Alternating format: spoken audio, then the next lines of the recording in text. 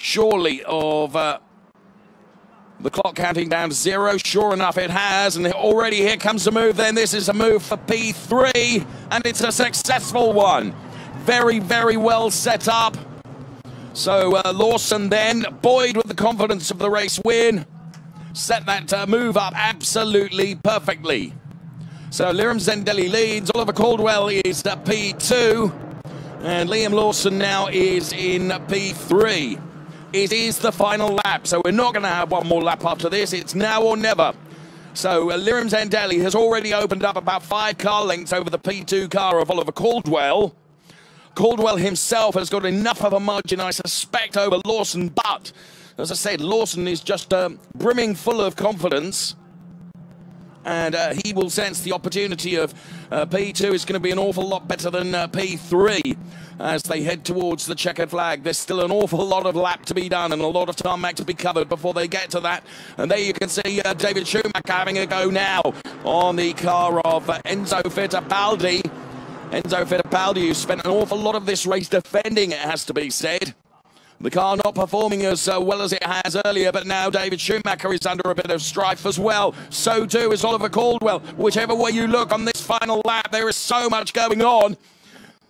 Here comes the challenge for P2 in the race between Lawson and Oliver Caldwell then. Wheel to wheel they go. Oliver Caldwell with the inside, but that becomes the outside for the next line.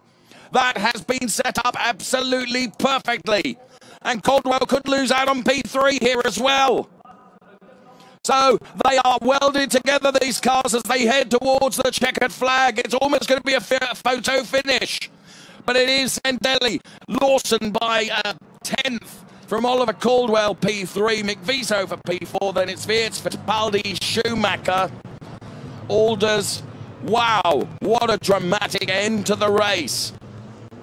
Always expected it to be a fraught fight to the finish, particularly after the safety car had come in. And there is the race winner, Liram Zendelli, having done another fantastic job for US Racing. He takes the win. Lawson, though, that was a great move right at the end of the race. And can just see Fritz van Amersfoort in the picture there is Ralf Schumacher. Very pleased with that performance. And right to the final knockings then, Oliver Caldwell ends up getting a podium, but it oh so nearly was P2, but ends up being P3. Mick Wiesover takes P4, and this was it. And Lawson just set this up perfectly. Good respect between the two of them, to be fair. Racing room was left. And when you're dealing with a huge concrete wall, it was, look at them, 3 cars almost welded together, and very nearly a photo finish with Lawson just ahead of Oliver Caldwell. What an exciting finish to the race. Extraordinary.